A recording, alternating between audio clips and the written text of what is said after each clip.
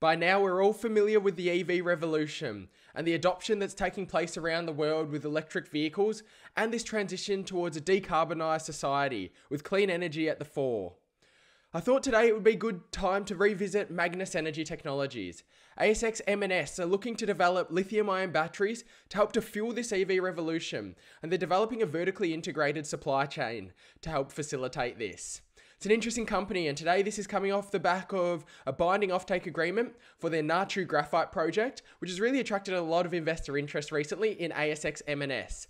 Today we'll discuss the story, we'll explore who Magnis Energy is and the opportunity that they're trying to feed into with so much attention at the moment on the lithium-ion battery supply chain.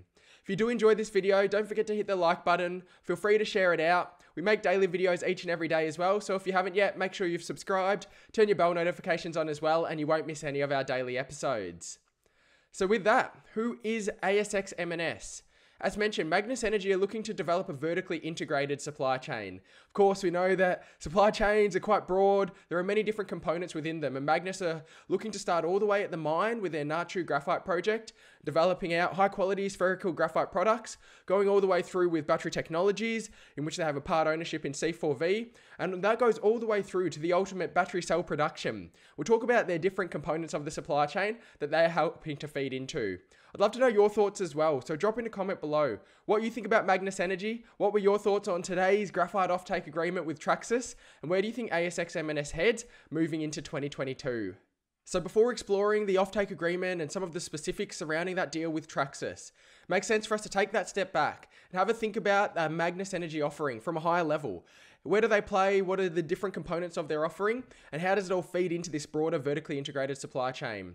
So at the start, they've got their Tanzanian Nachu Graphite project. They're 100% owner of that. It's a project that's actually got high quality graphite. It's very high quality. It's a large resource as well. And so if they do have the ability to bring that online moving forward, of course, it will be a key component of their supply chain, not only for offtakes that they're able to sell on to potential customers, but it will also feed into the ultimate battery cell production that they're doing further downstream too.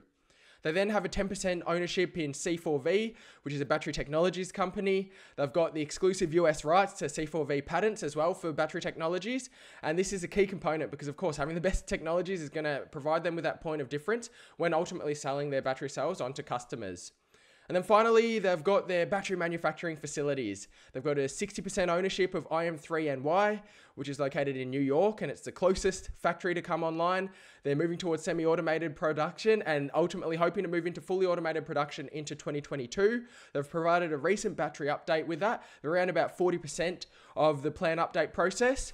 And then IM3 Townsville as well, which they have about a third ownership. It's a little bit further down the line, but it's one that they are looking to move towards and ultimately hoping to get up to scale to 18 gigawatt hours of production if they are successful. Before we dive into the specifics as well, a reminder, I'm not a financial advisor. Nothing we discuss on the channel is financial advice. Everything we discuss is all just a general discussion. The stocks are not buy recommendations. It's just that general discussion to be a starting spot for you to go away and do your own research from. And so I guess with all of that background, it brings us to the Nachu Graphite project. This was the center of attention today. Magnis signed a binding offtake agreement with Traxys, who are a commodities trader and merchant. It's actually quite a significant agreement, but if we have a little bit of a look back now at the Nachu Graphite project, they've completed a bankable feasibility study previously, and it's for over 200,000 tonnes per annum of throughput. It's a graphite concentrate that will be produced for an initial reserve-backed 15-year mine life.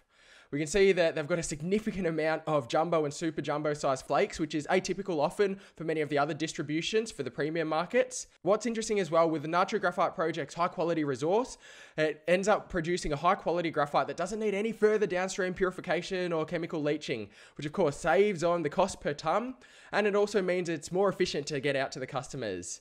We can then have that bit of context to understand the agreement today. So Traxys, as that leading international physical commodities trader and merchant, they're a big global player.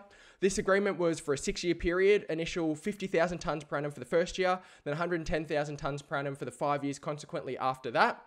Ends up being around about 600,000 tonnes of natural graphite, covering all flake sizes. Of course, with the previously completed BFS, that was for over 200,000 TPA. So this ends up being around about half of the total throughput. It'll be fascinating to see if there are any other further offtakes that come to market over the next period, as well as, of course, understanding that the product that will eventually be produced will also help to feed into the battery manufacturing facilities if they come online too for Magnis Energy's vertically integrated supply chain. I think what's critical about this agreement here as well is that the pricing of the graphite concentrate will be on a market pricing basis, which of course allows Magnis to really feed into the potential upside if graphite prices continue to grow moving forward. We know that graphite demand is forecast to increase quite significantly over this next decade. As lithium-ion batteries continue to grow in demand, there is likely to see an increased demand and a supply shortfall moving forward. So of course, if this happens and there's a natural rise in prices for that graphite, then this market pricing mechanic allows ASX MNS to really be a beneficiary of that. And so just having a look at some of the specifics for this binding graphite offtake with Traxys. First and foremost, it's a binding offtake, which of course is a big tick. As mentioned, there's a bit of a ramp up and a scale up period as they bring production online. 50,000 tonnes of product initially for the first 12 months, and then ramping up to that 110,000 tonnes for the 5 years subsequently from that. Pricing at market price, but I do think it's important to note, however, that there are a few condition precedents for this to actually be enacted. We can see here there's 4 of them. They come into action at the back end of Q3 2022. Each of these need to have been completed successfully for the offtake agreement to actually have the conditions satisfied. First and foremost, Magnis have to deliver an updated bankable feasibility study in relation to Nachu Graphite project. Obviously, the lay of the land and the market dynamics have evolved and changed since the initial BFS. So this is something that investors did want to see originally as well, but I think it's worth noting that the BFS has been completed, so it will just be tweaks and refinements versus having to commence and restart that all the way from the beginning. Of course, probably the most important one, which is going to be that Magnis need to secure, finalise and enter into project financing for Nachu Graphite project before the end of Q3 2022. Financing is the most important part about bringing projects online, so this is one that investors are going to be watching keenly over this period. Receipt of all approvals from and agreements with the Tanzanian Ministry of Minerals. They've got the majority of their approvals in place already, but of course this is an important tick that needs to go through. And then the construction of the plant to commence prior to this period too. So Magnis have around about 9 months to get all of their building blocks in place for this offtake to really come to life. So it's going to be fascinating to see how it plays out. I think there's a few other things to take away from this binding graphite offtake. It is worth noting that there was an interesting consideration for entry where Magnis will pay Traxys initially 700,000 fully paid ordinary shares. At the time of this recording, Magnis was trading just below that 50-cent mark, so it ends up being around about 304 to 400,000 AUD initially, and then there's additionally options as well, priced at that 60-cent mark. It's quite an interesting mechanic. It's not often that you see initial, considerations for entries as a basis for the offtake agreement, but probably the reason that it's come into play, Magnis have outlined, is that they're of the opinion that the entry into this offtake agreement will assist them with securing project funding for the development of this. Of course, securing funding is not a linear path. It's not easy. There's a range of different factors that come into consideration for funding and financing partners. And most significantly, they want to see offtakes, they want to see deals, and they want to know that this project is likely to come online. And so having a binding offtake it's a major factor. And so Magnis believe that there's significant upside to enter into this. Of course, depending on the basket pricing, because this deal will be made at market pricing, there's cash flows from these 6 years, potentially up to and above that $1 billion AUD mark. And if the supply shortfall happens and graphite prices continue to rise, there's further upside to be had from that. So yes, there is an initial outlay in terms of some fees, but if this project does come online, then of course the upside over the next few years moving forward, not only from this agreement, but other potential offtakes that may come to light, does have the ability to really outscale that quite significantly. So we'll see how it all plays out. And then I did think it was probably worth us just casting our minds a little bit into the downstream end of Magnis Energy's vertically integrated supply chain as well. We know, of course, they're developing out their battery cell manufacturing. They've got technologies that they've licensed from C4V as well. It's a patented and commercialized biomineralizing process, which adds some upside, significant upside, 15 to 20% nominal cell voltage to the popular LFP chemistry. We know that Tesla have recently been doubling in LFP chemistry. We know some battery manufacturers are looking to move away from nickel and cobalt based cathodes too. And so Magnis Energy are developing it out in LFP chemistry with upside from the technology that C4V have developed. It's going to be interesting to see how this plays out and to see the demand from this. It's worth noting as well that there's a broad range of offtakes that have been signed for the downstream battery manufacturing from IM3NY. So of course, investors will be watching to see how this production can come online first in a semi-automated manner, and then ultimately a fully automated manner over the next 12 months and beyond before the scale up really picks up pace. And so the most recent battery factory update that ASX MNS have provided was recently that they're around about 40% completion for the New York plant status. Of course, they have a 60% ownership of this. They're fully funded for the initial stage for 1.8 gigawatt hours, but they do have aspirational goals to scale this over the next decade to 30 gigawatt hours and beyond. They've got claims that they produce one of the greenest batteries in the world as per an external report.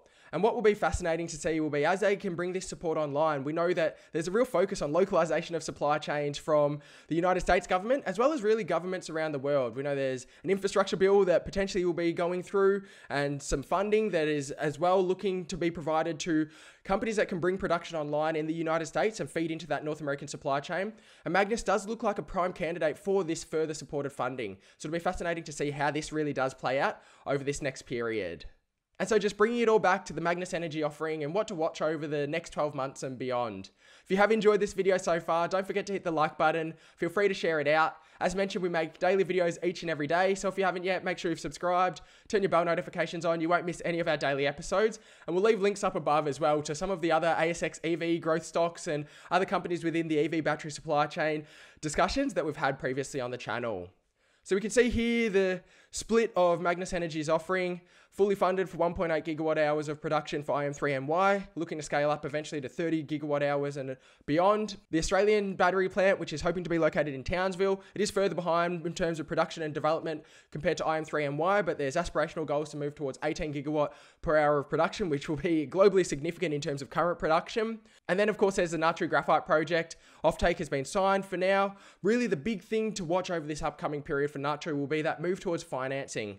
We know there's a significant amount of conditions to be met for Q3 2022. 9 months isn't a huge amount of time, so it will be a sprint, it will be a race, but if they can get all 4 of those condition precedents ticked, it really bodes pretty well for the Nachu Graphite project and what it could unlock for the ASX MNS offering moving forward. Magnis is in the early stages of their development. It's going to be fascinating to see how they can feed into this broader EV electric vehicle adoption around the world, and really this real focus for lithium-ion batteries and the EV battery material supply chain. Keen to hear your thoughts on it all, so drop in a comment below. Hope you enjoyed this video. Thank you so much for joining us. For now, stay well and happy investing.